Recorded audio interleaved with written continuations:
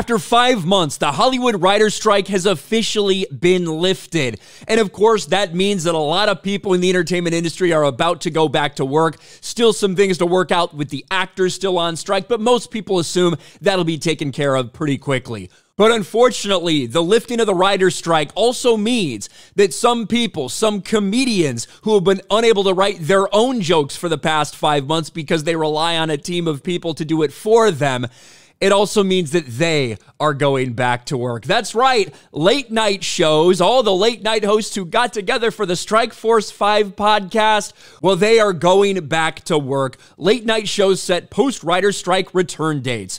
All of the Strike Force 5 hosts will resume their shows in early October. Now, of course, we remember when all the late night show hosts that have been failing for the past several years, miserable ratings, pathetic shows that have just revolved into pushing a political agenda over and over again instead of making people laugh and entertaining people. Jimmy Kimmel, Jimmy Fallon, Seth Meyers, Stephen Colbert, all of these people, they got together because they didn't want to pay their writers anymore. So they got together to do a Strike Force 5 podcast with all the proceeds going to the striking workers.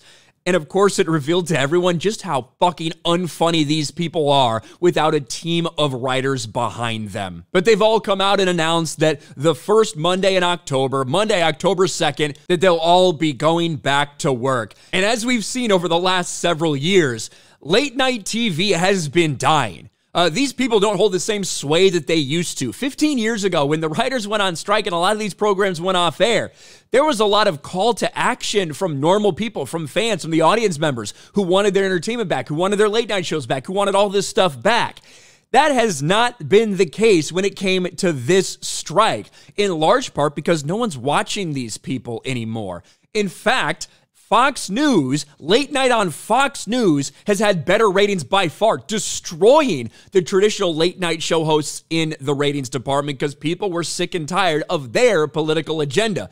Certainly not to say Greg Gutfeld doesn't have one, but at least he's honest about it. Whereas all of these guys, Kimmel, Fallon, Colbert, they have been dropping in the ratings year after year. No one is paying attention to them anymore, which is why when they went off air, nobody was really begging for them to come back. It used to be for these late night shows, they took shots at both sides. Of course, one host or the other might have a political slant, but the point was to make people laugh, to entertain people. That was the point, not to push an ideology, not to push a vaccine, not to push COVID fear porn like Jimmy Kimmel.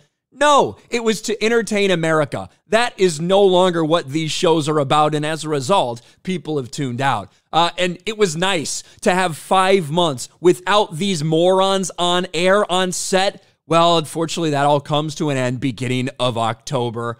What do you guys think about the Strike Force 5? The ones who revealed to the entire country just how unfunny they actually are without all the production behind the scenes in their ridiculous podcast.